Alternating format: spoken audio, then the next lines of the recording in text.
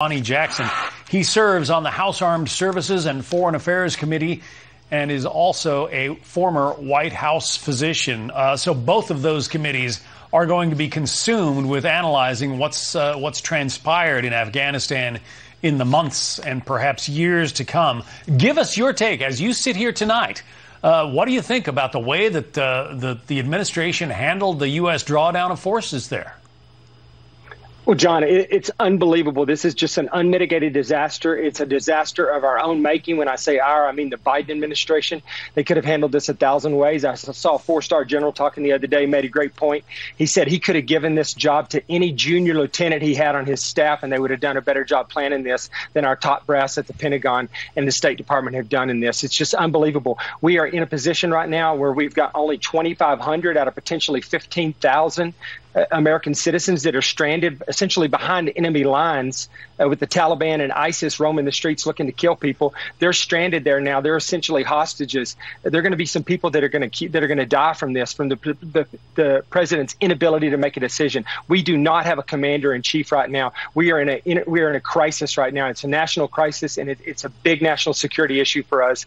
It's going to haunt us for years to come with our reputation, and I fear it's going to get much worse before it gets better, John. I'm just really worried about what we're going to see here. One of the frustrations that many Americans have had with the administration is the inability for them to give straight answers. President Biden said that he was unaware of any Americans who have not been able to get to the Kabul airport, when in fact there are dozens of cases that have come to the surface, and that is probably only a small fraction of those who would like to get there. Then there was this conflicting exchange, the president's assessment of the situation versus that of his Pentagon spokesman. Listen. Let's put this thing in perspective here. What interest do we have in Afghanistan at this point with al-Qaeda gone? And why did we have troops there for 20 years if there's no national interest in Afghanistan? We had a significant interest in being in Afghanistan to our national security 20 years ago. You've heard the president talk about this. The goal was to defeat and decimate al-Qaeda, also to prevent al-Qaeda from launching attacks on the homeland from Afghanistan, and we did that.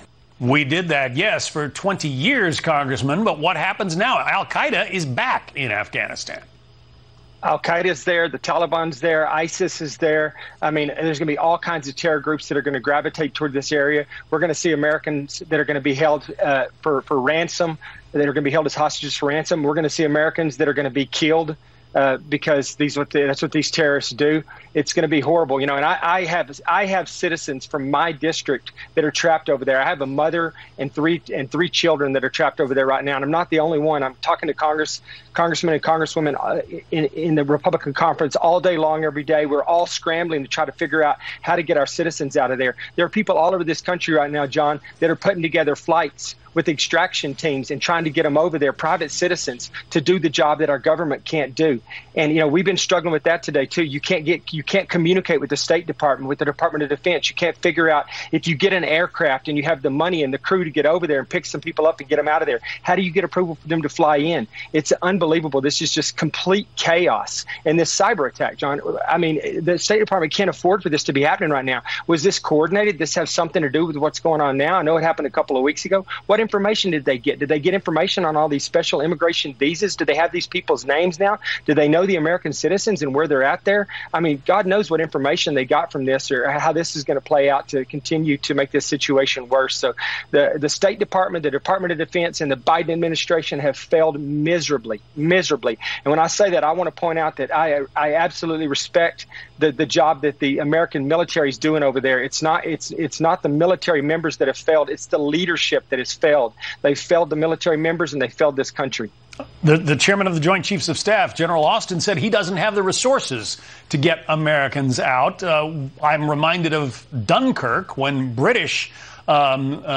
British government and Winston Churchill employed civilian fishing vessels to go get British troops who were stranded at Dunkirk. The New York Post has this take on the president.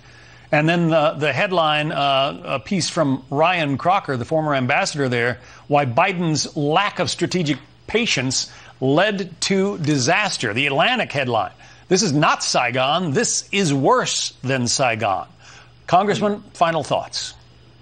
This is definitely worse than Saigon. And I'll be honest with you, John, this is all leading back to something I've been talking about for a long time, is Biden's cognitive ability. I honestly don't think that he's being read into what's going on. I think that there's a shadow presidency right now. I think other people are pulling the strings. They're making the decisions. I think he legitimately looks like sometimes he actually doesn't know what's going on, or he hasn't been told what's going on. And I wouldn't be surprised if they're withholding information from him because they don't trust him either at this point. I'm sure that they see him on a daily basis. They see what kind of cognitive issues he's having, and they probably don't trust him to have the information or really think he can make the decision. So somebody else is making these decisions, and it is an absolute disaster. President Biden at this particular point, I honestly think he needs to resign. He absolutely needs to move on and let somebody else who's potentially capable of doing this do the job, because he cannot do it. That would be the vice president, Kamala Harris. That's right, and I'm not sure she can do it either, but at least somebody else has to try at this point, because he's failed miserably. He's proved to the entire world that he's incapable of being our commander-in-chief. He is not up to the job. Texas Congressman Ronny Jackson, who is a former White House physician. Congressman, thank you. Thank you, John. We'll have more on the